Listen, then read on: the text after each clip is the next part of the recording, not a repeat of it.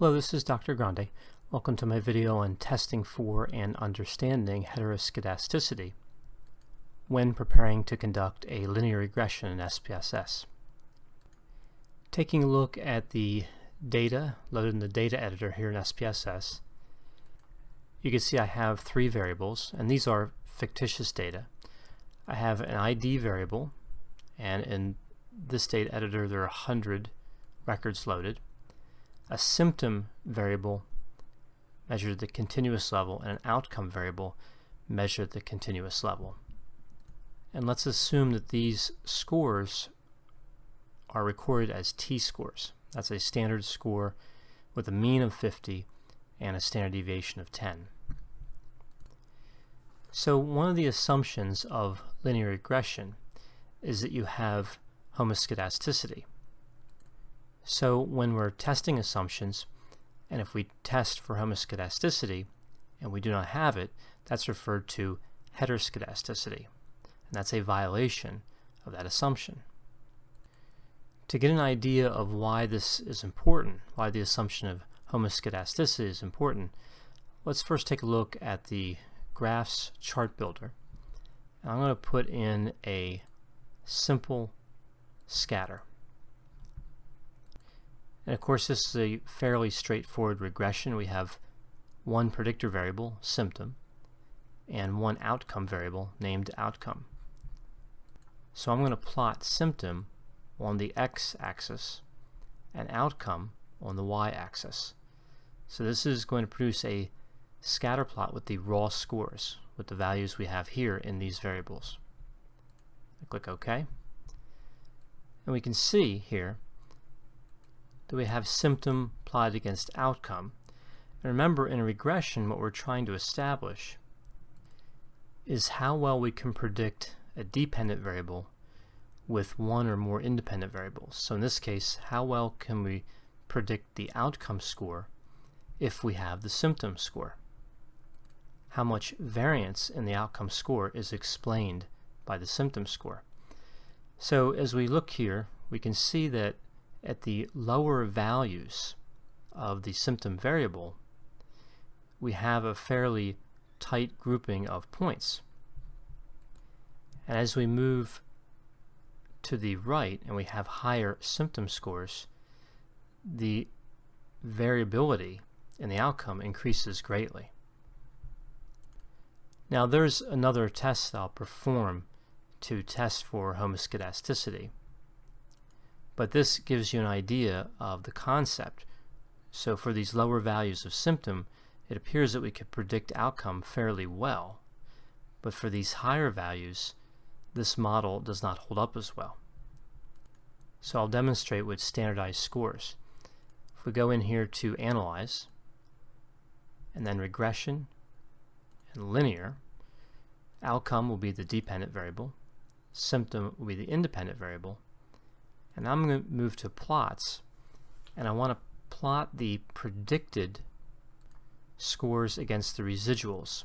So here I'm going to move the standardized predicted scores on the x-axis and the standardized residual scores on the y-axis. I'm also going to add the histogram and the normal probability plot and click Continue. And that scatter plot will test for homoskedasticity as well as linearity, another assumption of regression. However, I'm still going to add some statistics here, even though you would not need this just to test for linearity and homoskedasticity. I'm going to add r-squared change on here. Click Continue, and then click OK. So I'm going to come back to the model summary and ANOVA. I'm going to move down to that scatter plot first. And we can see here we have the standardized predicted value on the x-axis and the standardized residual on the y-axis. And what we're looking for here is a rectangular pattern of dots. That would indicate homoskedasticity. What we have here, you can see we have plots pointed to the left that are closely grouped together, and points plotted to the right that are spaced out quite a bit vertically. This would indicate heteroskedasticity. And for the test of linearity, we'd also want to see the points kind of mapped out in a rectangle. And of course we don't have that. So here we have heteroskedasticity, which is a violation of the assumption, and we have non-linearity, which is also a violation of the assumption for regression.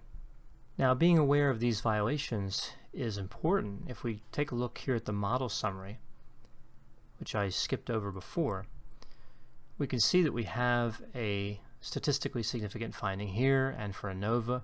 And if we look at the R-squared change, it's 36.4%, so 36.4% of the variance in the outcome variable can be explained by the symptom variable.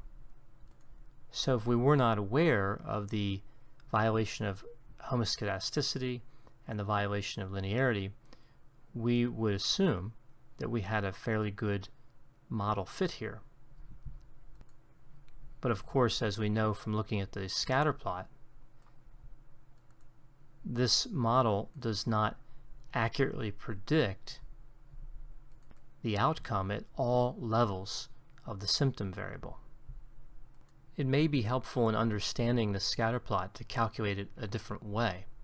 I'm going to go back to the data editor, and what you can do here from Analyze, Regression, and Linear, the same dialog that I went to before, is under the Save button you can save as a new variable the unstandardized predicted values, the standardized as well as adjusted or standard error of mean prediction. So in this case, I'm going to use the standardized predicted values. I'll check that off so I can produce a new variable. And under residuals, of course, you have many options here too: unstandardized, standardized, studentized, deleted, and studentized, deleted. I'm going to go to standardized residuals. So here I'm going to produce two new variables, the standardized predicted and the standardized residuals. And click continue and click OK. And I'm not interested in the output here so much as I am these new variables that are created. So we have the standardized predicted value here and the standardized residual. And I can go back to Chart Builder,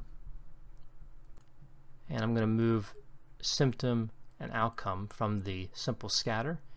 And for the standardized predicted values that we saved, I'm going to put those on the x-axis, and then the standardized residuals on the y-axis. And click OK. Here we can see the old scatter plot. If we scroll down, we can see the new one. And you see the shape of these scatter plots is the same. You can see it's a little bit different with the way the values are represented. You have 1 point and then you have 5 zeros. And the same for all the predicted values and the same for all the residuals. But the shape of the plotted points is identical. It's the same concept. You have standardized predicted values on the x-axis and standardized residual on the y-axis. That's the same thing you have here.